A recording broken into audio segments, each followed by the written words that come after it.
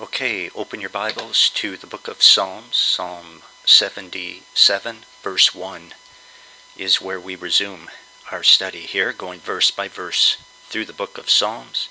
Psalm 77, verse 1, Lord, we ask that you would sanctify us by your truth. Your word is truth. In Jesus' name, amen. The writer says, I cried out to God for help. I cried out to God to hear me. If we are Christians, and if there are no unconfessed sins in our life, and if we cry out to God with humility and faith, then He will hear us. He may not give us everything we ask for reasons known only to Him. However, He will hear us, and since He is loving, we should be comforted knowing simply that He hears us. If we know that He hears us, we can trust Him to do what is best. That's what living by faith is all about. Living by faith is not asking God for something in prayer and then becoming angry when He doesn't give us what we want. Living by faith is obeying Him, asking Him for things, and trusting Him whether His answer is yes or no. Verse 2, when I was in distress, I sought the Lord. At night I stretched out my untiring hands, and my soul refused to be comforted. Who in the world likes distress? Not I. But God certainly does use it. And there are times when God's people are too sad and too overwhelmed with troubles to even sleep. So what should we do? We should pray. Can you think of a better alternative? Laying there worrying sure isn't the answer. So we pray. And during those times we want God to do something, anything. Or at least reassure us that He's still there and that He still cares about us. Verse 3, I remembered you, O God, and I groaned. I mused, and my spirit grew faint. The writer could not put his feelings into words. The best he could do was groan.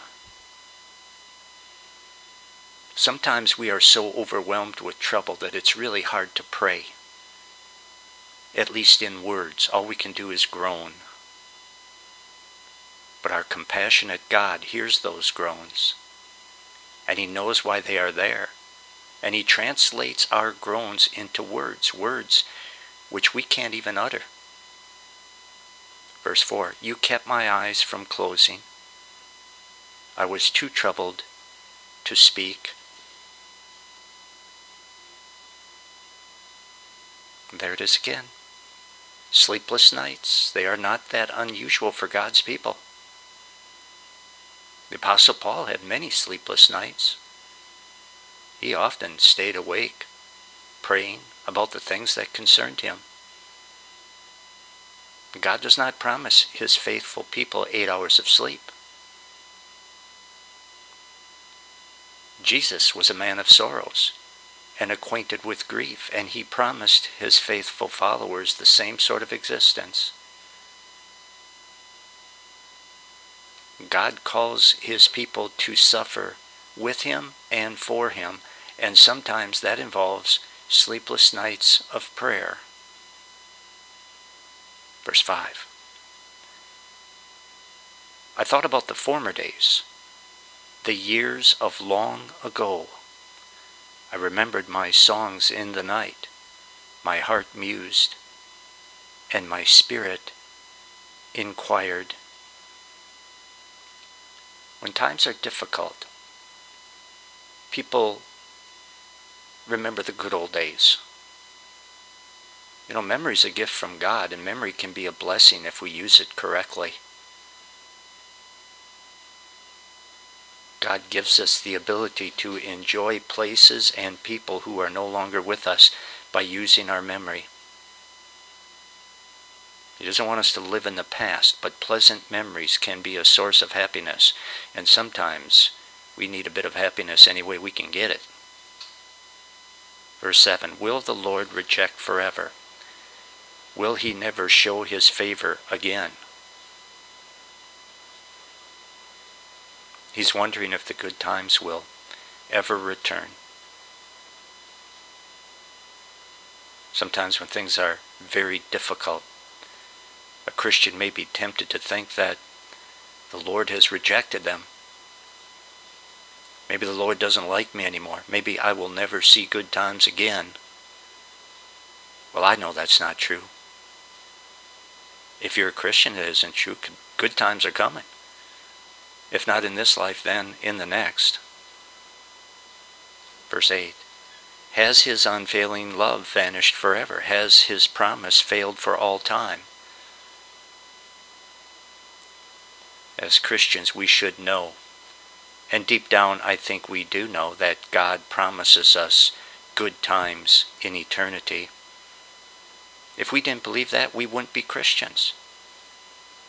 Because that's what Christianity is all about. However, extremely difficult times here on earth can cause a person to wonder if God will actually keep that promise. That promise seems so distant. But we should not wonder, because his word is true, and he will keep that promise to us. Verse 9. Has God forgotten to be merciful? Has he in anger withheld his compassion? Every Christian is a Christian because they know they need God's mercy through Jesus Christ. They know that they can't afford to get what's coming to them. We're used to God's mercy, not God giving us what we really deserve.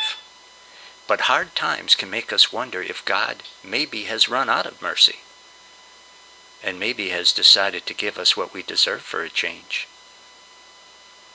Verse 10, then I thought, to this I will appeal, the years of the right hand of the Most High. I will remember the deeds of the Lord. Yes, I will remember your mercies of long ago. During those difficult times, it's good to remember all the times that God has answered our prayers in the past and has given us what we've asked for in the past. If nothing else, that will help us to remember that God cares about us. And that can go a long way in providing comfort during stormy times. 12. I will meditate on all your works and consider all your mighty deeds. In other words, the writer says, I'm going to think about all the nice things that God has done and continues to do.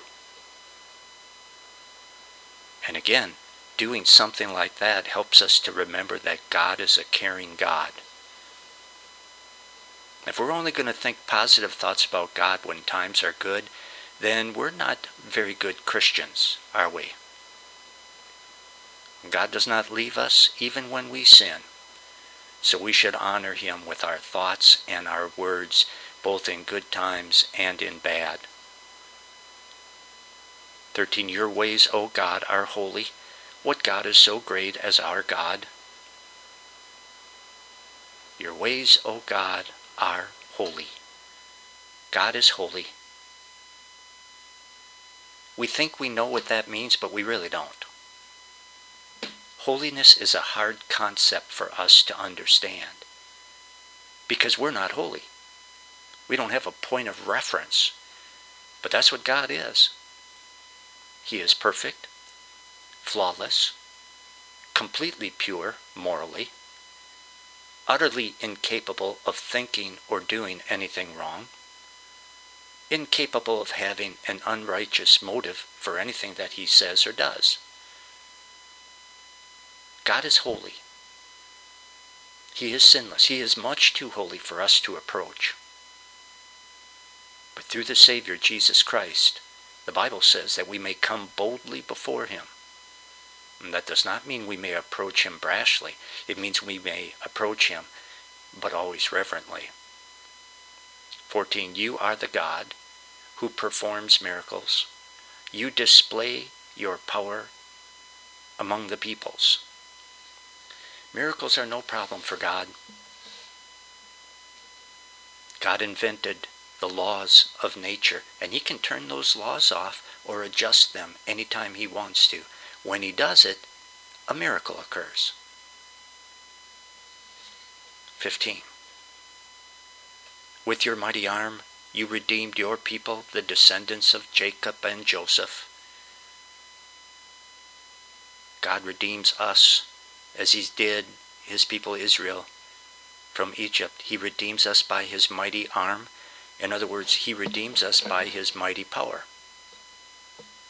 And if God doesn't do it by his power, then it doesn't get done, because we sure can't do it. Every sinner, which includes all of us, have dug ourselves into a very deep pit because of our sin. On the cross, Jesus paid for our sins and provided a way out of that pit. That's redemption. 16, the waters saw you, O God, the waters saw you and writhed. The very depths were convulsed. And this is talking about God parting the Red Sea for his people after they left Egypt. Using poetic language, the writer says, God, when you told the Red Sea to part, it didn't ask why. Didn't even consider not doing it. The Red Sea had respect for its maker and therefore immediately obeyed. See, this is talking about the importance of having a healthy fear of God. And I know the fear of God isn't the only motive for doing right, but it's a pretty good one. And it's a biblical one. 17, the clouds poured down water. The skies resounded with thunder. Your arrows flashed back and forth. Thunder, lightning, and rain all come by order of God. And the arrows here in verse 17 refer to lightning. Do you know that all lightning is God's lightning? Do you know that each lightning bolt is 37,000 degrees hot? 37,000 degrees, that is as hot as the surface of the sun. And God controls those lightning bolts. And knowing that should put the fear of God into people. Lightning and thunder are a show of his power. 18, your thunder was heard in the whirlwind. Your lightning lit up the world. The earth trembled and quaked. Your path led through the sea. Your way through the mighty waters. Though your footprints were not seen, you led your people like a flock by the hand of Moses and Aaron. God led the Israelites out of Egypt. He led them to the Red Sea, and then he led them through the Red Sea. God had a path prepared for his people all along. There was a path that they could not see because it was covered by the water, but it was there. God saw it. He prepared it, and when the time was right, he revealed it to his people, and they took advantage of it. They thought they were at a dead end, but they were not. There was a path there. And there are times when Christians feel like their life is at a dead end. They wonder what God can do, if anything, to make things better. There are times when Christians worry about the future as if there's no hope, but we should never feel that way. God has a path figured out. We might not see it, but it's there. God sees it. Psalm 78, verse 1, O my people, hear my teaching. Listen to the words of my mouth. God tells his people to listen to him. Now, notice he says, "Oh, my people." God has every right to expect that his children, Christians, will listen to him.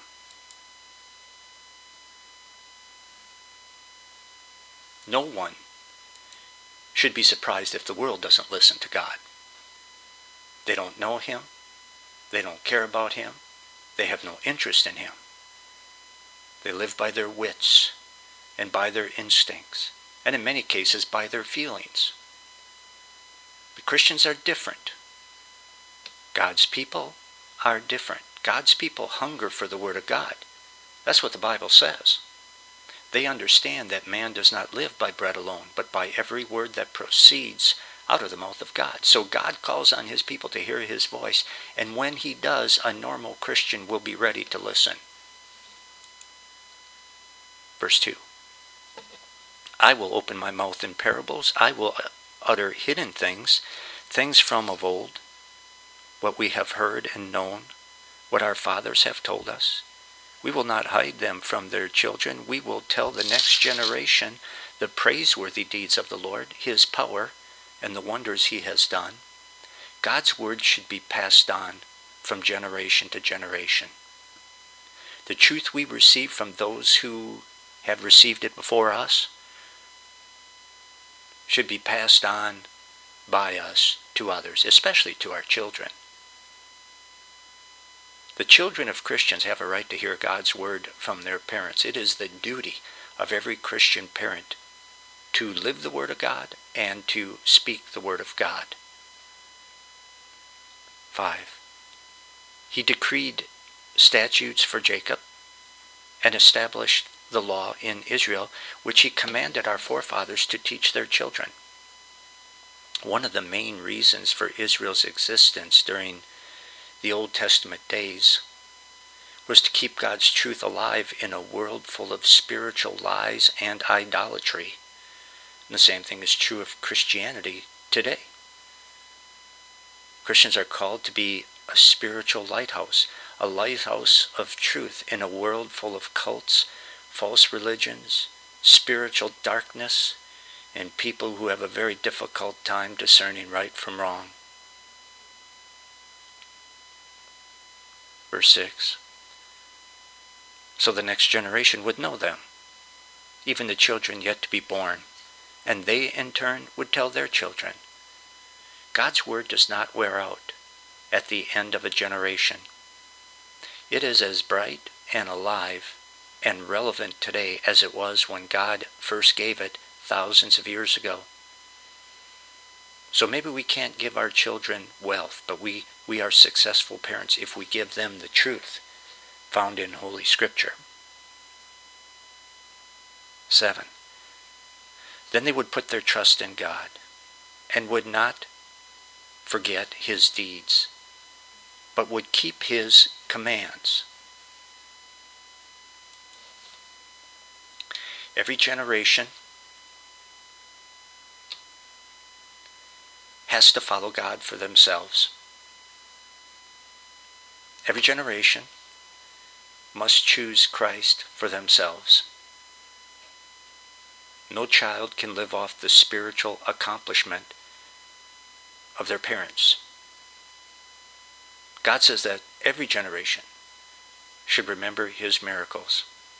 That means every generation should be aware of God's goodness and remember all his benefits. If we do not remember God's goodness, if we lose sight of that, then we will lose sight of his commandments as well.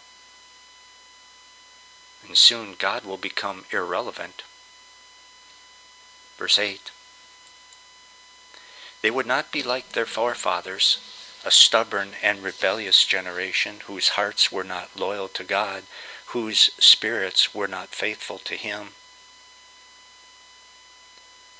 You know, it's not enough to be as holy and as good and as righteous and as God-fearing as the previous generation. That's not good enough. There's always room for improvement.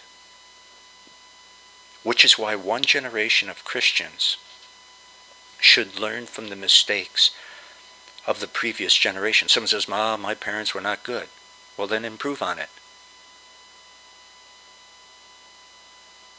God expects us to improve upon the previous generation's walk with the Lord. It's important to understand that we are even more accountable for our shortcomings if they involve repeating the mistakes of others with the full knowledge that it's wrong. Verse 9. The men of Ephraim, though armed with bows, turned back on the day of battle. The Israelite army had the best weapons available, but even their lead tribe Ephraim failed. They failed in holiness, therefore they failed in life. They failed in righteousness, therefore they failed in battle. People today can have the best of everything, but if they fail in faith, if they fail in holiness, they will fail in life. At least the way God measures it. Verse 10. They did not keep God's covenant and refused to live by his law. Israel promised God that they would keep his commandments, but they quickly broke them. They quickly and willfully rebelled against what they knew was right. And God, of course, knew that they would do that, which is why he had established sin offerings beforehand. The sin offerings were the means by which one could get back on track with God. The problem with God's Old Testament people was that they willfully turned their back on God. They refused to walk in his ways, and furthermore, they refused to repent. And sometimes Christians do those very same things today. And I don't care if someone says they're a Christian or not, living in sin and refusing to repent is an indication that they are a hell-bound sinner if they don't repent. Verse 11, they forgot what he had done, the wonders he had shown them. I'll tell you something, if God's people would have remembered God's goodness to them, maybe, just maybe, they would have been more grateful and then more inclined to repay his kindness with their obedience. So that's another good reason to read God's Word. It's important to have regular reminders of God's goodness because his goodness and his love inspires righteous living by the people who know him. And I think we'll stop right there and pick it up in verse 12 next time.